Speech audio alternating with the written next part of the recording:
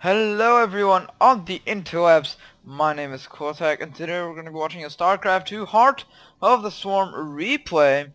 Seeing our red Protoss spawning in the upper left corner of the map, hailing from Finland I believe. Playing for Team Neurosoft, it is Welmu versus our orange Zerg in the bottom right corner of the map, hailing from Ukraine I believe. Playing for Team Acer, it is Bly. Now the map is indeed Whirlwind, no, Belshir Vestige. It kind of looks like Whirlwind, but it is indeed Belshir Vestige. Have a little ramp here that leads to this kind of area. You have to turn around to get to the expansion, but it's still a long way to actually get to the expansion. But in front of the expansion you have a huge open area right here, and you have 3 chokes, 3 ramps, 3 entrances, and 3 exits to go to. You can take this one, which leads to this part of the map, the right part of the map, this expansion, and all that. You can kind of get over here to harass. You can take this ramp, which is kind of a valley thing, which just leads to this left part of the map. Or you can take this ramp, which leads to the outer, to the around part of the map, but it leads to an expansion here, your third expansion, so it is pretty nice to take, but this expansion has a huge choke here, partially covered by rocks, and you can destroy these rocks if you so need to, but probably not. You want that defense advantage. Now Bly seems to be going for some sort of hatchery first, not a lot of pressure, but Welmu is going for double gas right early on. Now, just to point this out, this map has a kind of 3 rush distances. You can attack through here or here. It's pretty much the same, but it goes to the watchtowers. And there's rocks here, which pretty much just disables any sort of early and really quick rush distance early on. But you can destroy this if you want to have some sort of advantage in terms of rush distance in the mid to late game. Now if you want to attack but you don't want to get detected by the watchtowers in case you don't have that map control, you can try to go around and just destroy and just enter the main base or the expansion without ever triggering or without ever hitting the radius of the watchtowers. The cybernetic score is made for Welmu. We might actually be seeing some sort of Stargate play, but now the Zealot is out. Welmu is almost completely saturated. Only 2 probes miss. I mean, 1 probe missing in each gas. I think it just wants that timing, the gas timing correctly. And Bly's expansion is done. He's doing double queen at the moment. An expansion being made for Welmu right early on. Well, not that early on. About 25 supply, which against Zerg it's a bit weird. Most Protoss players against Zerg, at least in Wings of Liberty, and a bit in Heart of the Swarm, they do forge fast expand, which is a great way to defend against pressure early on. It's a great way to get that economic advantage or to even out the economy between both players. It's just typically what you do. Now the forge here is being done, the gateway as well, so this is kind of a forge expand, but it's not an extremely fast one. It's just a nice one. And just a couple of weapons being made. The mothership core is done.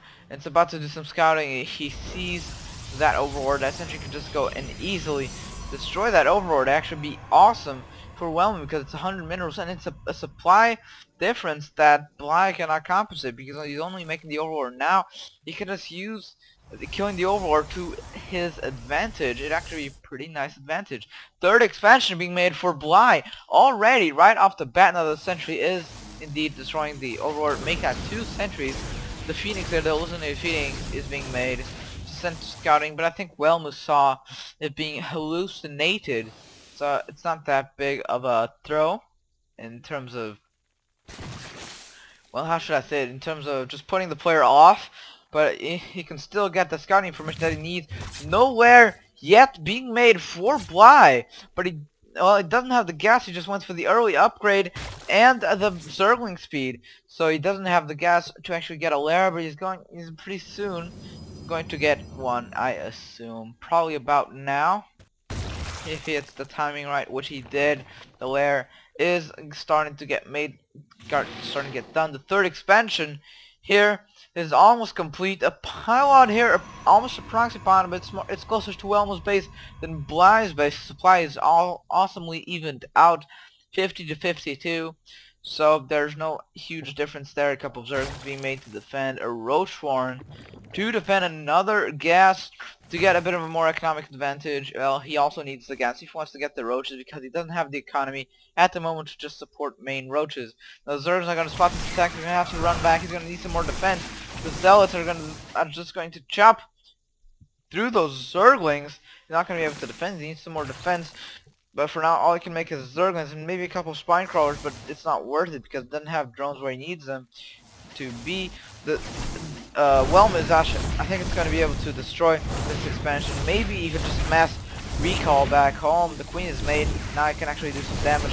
The force shields here were amazing, the sentries are trapped, but they are ranged, but one or two Zerglings got in, and the Zealots are not targeting, so all the sentries are dying.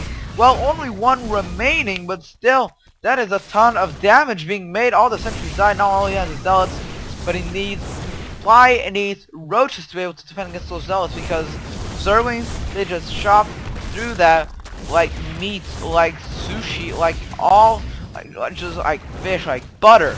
That was the word I'm looking for, butter. They just chop through Zerglings like butter, but not roaches. But still, if they're not trapped like this, then he can just get away. And the thing with roaches, they can micro away from the Zealots if he's careful. Now the robotics bay is being made for Welmu already, right off the bat. So he's gonna have some pretty early on Colossi, which is not gonna do wonders against this type of army composition from Bly. He doesn't have the Spire yet to make actually some defense. The mass recall to the base, trying to defend this Zergling pressure. Well called by Welmu. He already did the damage he needed to do, destroying that third. Maybe he could take a third of his own, but his army is pretty immobile versus his amount of Zerglings, so maybe he's not going to be that good. The Immortal is being made, the robotics is already doing some damage.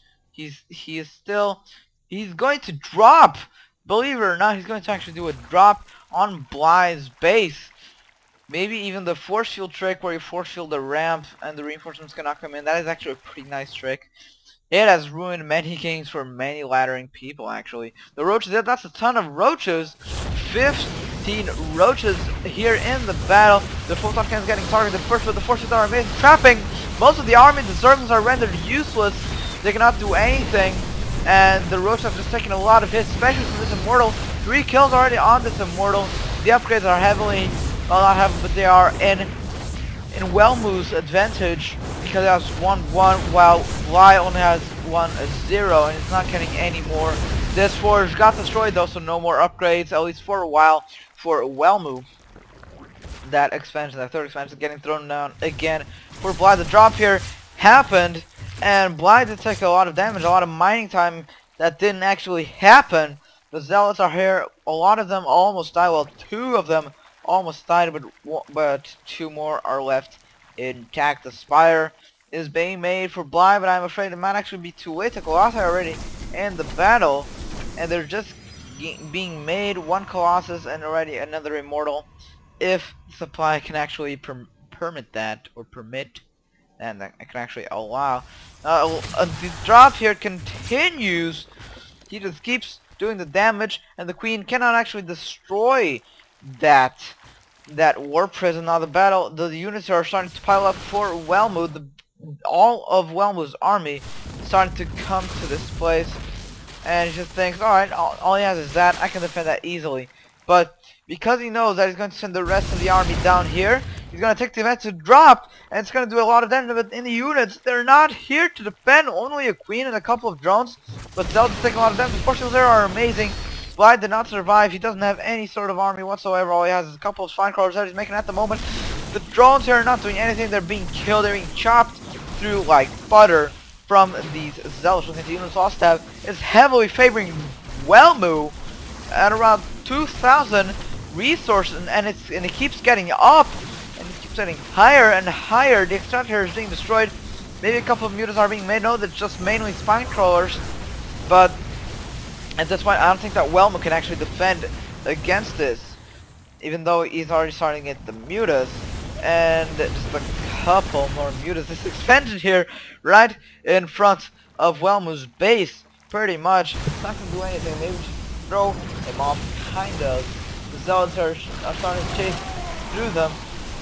Wide blow road in the hopes of Welmu not actually having any speed to scout it, but Welmu did. He had an observer. A lot of stalkers here, so the mutas are not going to be any sort of trouble versus Welmu.